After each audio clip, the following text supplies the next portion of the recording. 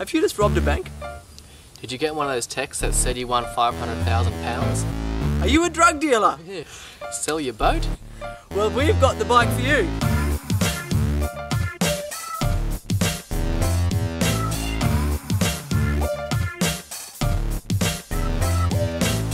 This one behind us, it's worth an absolute bucket load, but it's lucky it has a bucket load of performance to back it up. And this is the bike that you chose, Mick, to race at the Cape to Cape 4-day stage race. I like to say that this bike was sufficient for the task. It was sufficient, it did the job.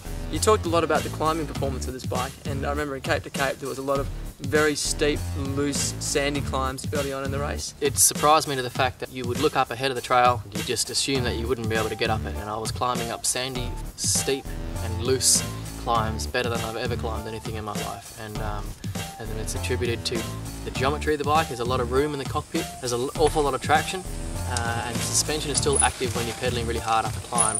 And I never felt like I needed to have it locked out to gain more efficiency. I actually rode the bike with the pro pedal open a lot of the time.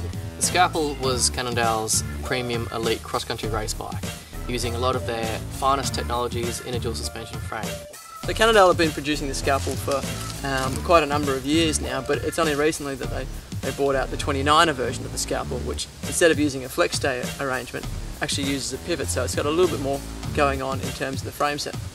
Still, it's not a heavy bike by any stretch of the imagination. What did it weigh in at? Out of the box, we weighed this one at 9.6 kilos, which is lighter than your average carbon hardtail. Yes, a lot of carbon, a lot of very high-end parts as well. That's why this bike is 11 grand, but you can look at it and see where every dollar is, actually. All 11,000 of them. The spec that comes on this bike, though, in terms of the componentry, is pretty monumental.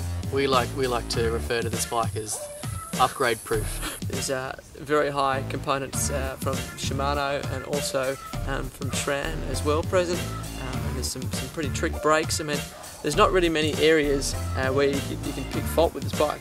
The Envy gear that comes on this bike definitely deserves a mention. It's got the big Envy bar up front, which is a cross-country bar, but it's still 700mm wide. And the Envy rims are obviously fantastic too. A lot of people talk about these things being just the best upgrade you can make to your bike. They're super expensive. You're talking about a $1,100 or $1,200 rim alone. So it's probably $4,000 worth of wheels on that bike by the time you're all said and done. A lot of people look at a lefty and they think it's not going to work, and that it must twist all over the place, and there's no way that it could track as true as a traditional dual leg telescoping fork. But of course that's not the case, because it runs on a square shaft rather than a round tube, and those needle bearings lock it all in place, so there's absolutely no torsional flex whatsoever. It's incredibly stiff, and it's the lightest 100mm travel fork on the market, full stop. With Cannondales, whether it's a road bike or a mountain bike, they really like to integrate as many parts of the bike into the frame as possible.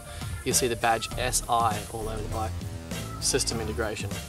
Whether it's the fork, the stem, the cranks are all integrated into the frame, more so than you find on many bikes. It's all about trying to make a lighter and stiffer bike overall.